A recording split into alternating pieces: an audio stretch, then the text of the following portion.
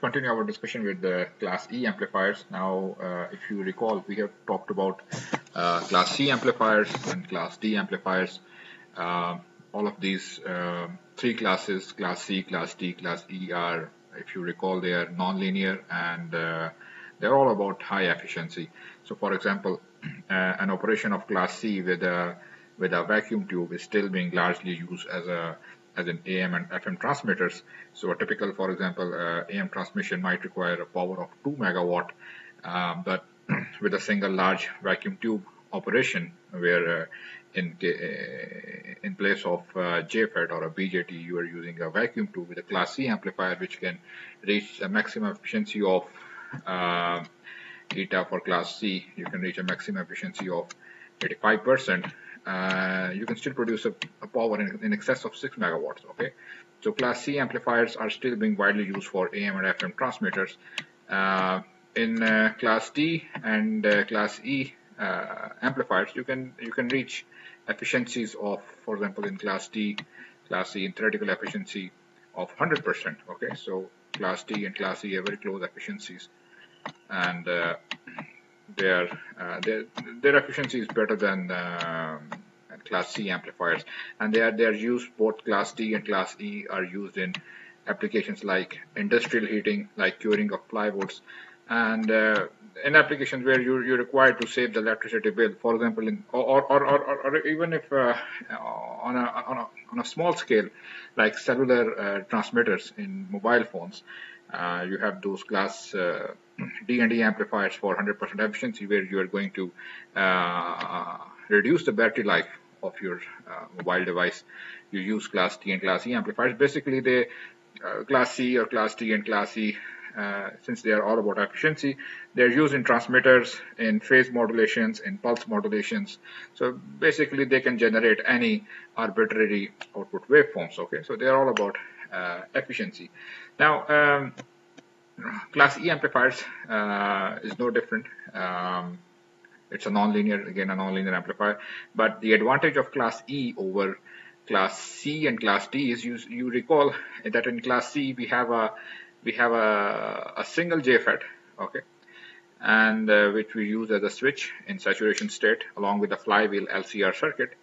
But the maximum efficiency was around 90% or 85%.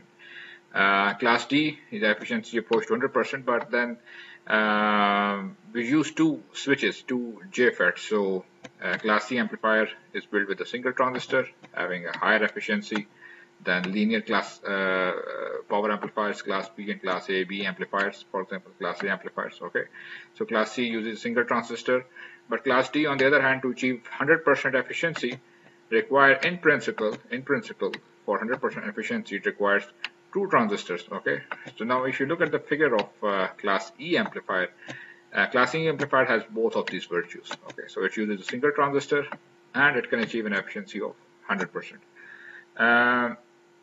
So once again, over here, if you look in the schematic, you see you have an RF choke. Okay, and you have a switch. So for example, over here, the drain is connected to the power supply through an inductor, which has a large inductance. Okay, so you recall that the inductance of an inductor, X of L, is given as J omega L. Okay, and at DC when omega is 0, so at DC when omega is equal to 0, this is 0. So which means that the inductor is short. It's a short circuit. So basically, your drain voltage VDD is VDC over here. Okay, so drain voltage is VDC, and similarly your drain current, which is coming from which is being supplied through the choke, which is an energy storage element, to the drain of the JFET. If we call this as ID, okay, ID has a very small AC excursions. Okay, the AC component of ID is small. Why it's small? Because this is an RF choke which chokes any AC or RF signals. So The AC component of ID is small because of the RF choke connected. So AC component of ID is small. Okay, AC component of ID is almost zero. It is choked by a very large inductor. That's why it's called RF choke. But still, you see, if you are going to use this as a switch, which means that at this node, the equivalent circuit can be drawn like if you consider a very small resistance on the resistance for the JFET, and there you have a switch. Okay, so this is basically a small resistance R, which is again much less than the load resistance RL. Okay, RL, and this is your ground. So you see over here, if R is small and if the switch closes at the instant when the switch closes, it basically shorts out this capacitor C1. Okay, and when it shorts out this capacitor C1, you have a node voltage over here 0. This node voltage is almost 0. So if you call this V1 of t, at the instant when the JFET is on or when the switch is on, this goes to 0. Okay, this is 0. So the transistor is only either fully on or either fully off. So when the switch closes, you have the capacitor shorted out and all the current flows. So in that sense, the supply basically pumps the energy into the RF choke during the period when the switch is closed. Okay. Now, when the switch opens, at the instant when the switch opens, what happens is the energy stored in the choke is supplied to the rest of the circuit. Okay.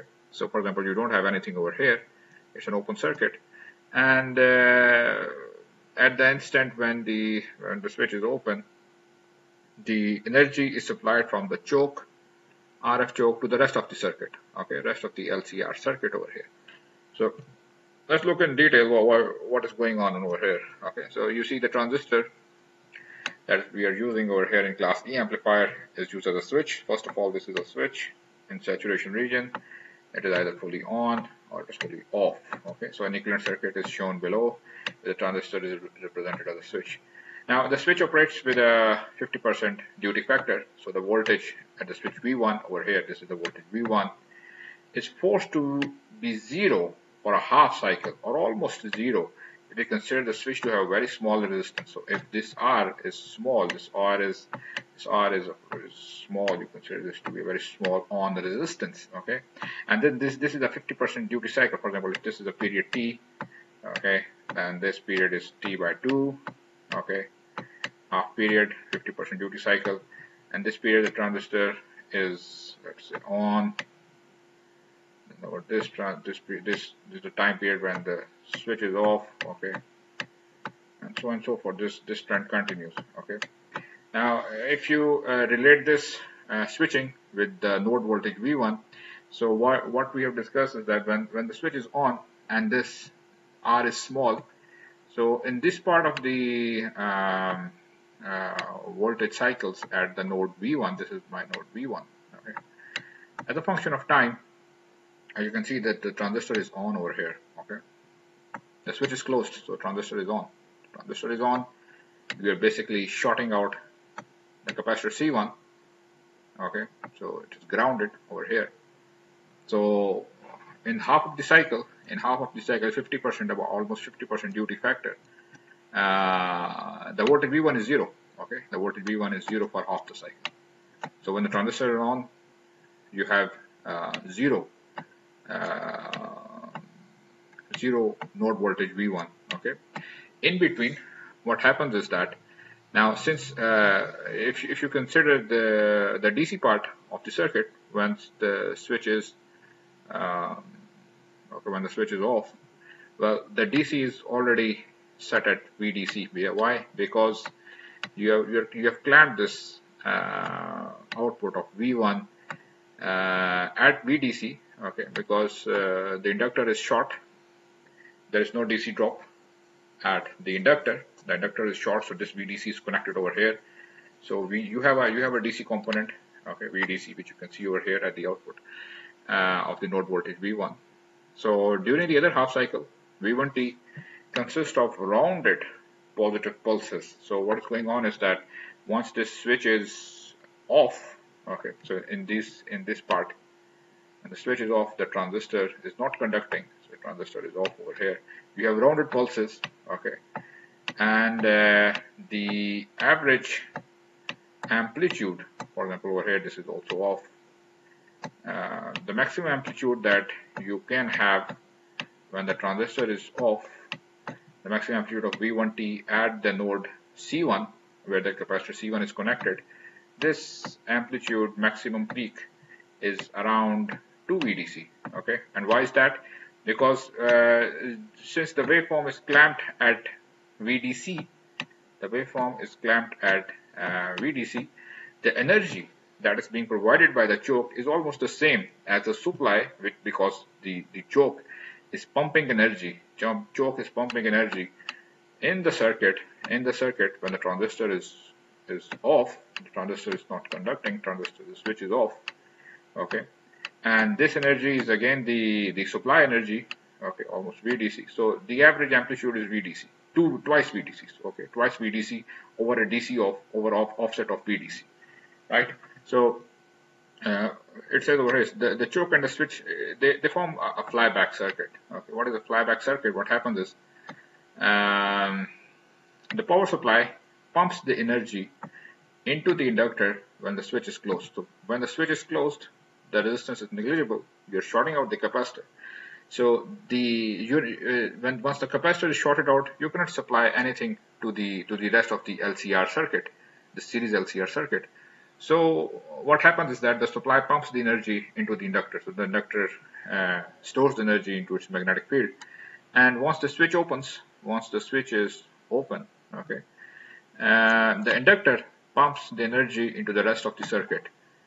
So while the switch is open, the inductor is pumping the energy into the circuit, and with an offset of VDC, now this pumping of energy is again proportional to the supply voltage VDC. So you have maximum amplitude of 2 VDC, and that is the region when the transistor is off. Okay, and what happens next is that you have a LCR circuit. So once again, if you are going to set your resonance, which is going to be set or dictated by the interaction through the interaction of inductor L2 and capacitor C2. So you have a series resonance of L2 dictated by 1 over 2 pi under root L2 C2. So whatever this frequency is, it's going to favor this frequency. Okay, so you can see there is a harmonic content that is coming at V1. Okay, you look at this pulsating voltage, it's not a sinusoid. It looks like a sinusoid, but then again, there are rounded pulses for half of the duty cycle where the switch is off. Okay, when the transistor is conducting, this is on. V1 is 0. Okay, so first of all, the C2 also acts as a coupling capacitor, so you don't have any DC over here at the output. It is expected. It's a coupling capacitor, so you don't have any DC. But then whatever the frequency is, you're going to band pass the filter. You're going to band pass the V1 voltage to produce a tone signal having the frequency of F resonance, okay, which is the series resonance of the series RLC circuit. So since there cannot be any DC drop, basically this is again the operation of class E amplifier explained. You can see that the pulses V1T at the switch must have an average amplitude equal to the twice of the power supply voltage. So you see again this is twice VDC because you are pumping energy from the inductor when the transistor is off. When the transistor is off, you are going to pump the energy from the inductor into the circuit, and this energy is again through the supply VDC over an offset of VDC, so you have twice the amplitude of the supply voltage. The key to the efficiency of this circuit is that it can be designed so that the voltage V1T has fallen to 0 at precisely the instance the switch closes. Okay, so there is an advantage over here. You see, for example, now this C1 also includes the transistor capacitance CDS, the drain to source capacitance. So a transistor has an inherent drain to source capacitance, parasitic capacitance, which otherwise affects the operation, for example, for class D amplifier in series operation. If you have seen That's due to the switching cycle. So for example, the loss due to the parasitic capacitance is CDS V square. For example, if you call this V1 square over here, or half V1 square, okay, multiplied by F, which is your switching cycle of the transistor. This loss is not happening, okay, so you don't have this loss in class E amplifier, just like what we encountered in class D amplifier. Why? Because once the switch is closed, your C1 is shorted out, so V1 is 0, so it does not get time for an abrupt discharge, okay. So if you consider C1, which includes, since C1 is in parallel with CDS, so C1, if you assume over here C1 includes CDS, the effect of CDS, if this capacitor is shorted out, there is no, the V1 is 0, so V1 is 0, you don't have any loss in class E amplifiers due to the abrupt discharging of the capacitor once the switch opens. Okay, once the switch opens, at the instant, you see at the instant when, at this instant, for example, when V is 0, when V1 is 0 over here. So over here, the transistor is conducting, and the switch opens and the choke provides energy to the circuit. At this instant, V1 is still 0. V1 is still 0. Okay, you have V1 is still 0. So there is no discharge because of the parasitic capacitance of the JFET. So the capacitor C1 is shorted out without a sudden lossy discharge. So don't know that C1 includes the transistor's parasitic capacitance, so you don't have any loss due to the transistor's parasitic capacitance, drain to source parasitic capacitance. The RF choke L1 is large enough to ensure that the DC supply current IDC has essentially no AC component, okay, because inductance is large. So the inductor current increases and decreases during the flyback cycles are much smaller than the average DC component. So I've already said that the AC component of ID is very small, okay, because this is an RF choke, okay. So basically it is supplying energy once the transistor is not conducting, and it restores energy once the capacitor C1 is shorted, okay. So either it will supply energy to the circuit, or it will store the energy into its magnetic field once the transistor is conducting and it is shorted out C1. Okay, so it will pump the energy once the transistor is off. So you can see it is supplying the pulsating voltage at V1. That explains the behavior of the V1 over here. A simplified description is again as follows: the pulses at C1 are not square, but they have an average voltage of 2 VDC. The waveform is a rough approximation to a sine wave, but it's not a sine wave, it's a pulsating wave with a peak voltage of VDC plus an offset, which is an equal DC offset. So equal DC offset, 2 VDC becomes 2 VDC. Next is the band pass filter, which is formed by L2 and C2. Again is a coupling capacitor. So due to the interaction of L2 and C2, you will have a good sine wave to the load RL. So that's the basic operation of class E amplifier. Okay.